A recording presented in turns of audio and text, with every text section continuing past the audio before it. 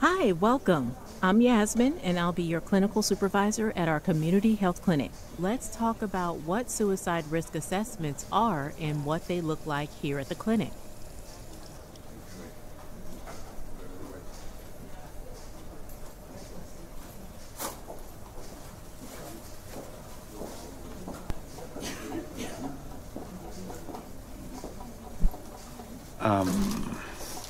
That's a strange question. I don't know. I haven't been feeling like seeing anyone lately. I do have a cat I'm like obsessed with. His name's Oscar. Well done. Let's go through each factor and determine which of the four P's they relate to. Drag which stickies you think are modifiable risk factors in Rob's life and place them in the bottom portion of the whiteboard. These might be areas to discuss and work on together. What risk level would you assign Rob to help inform an intervention?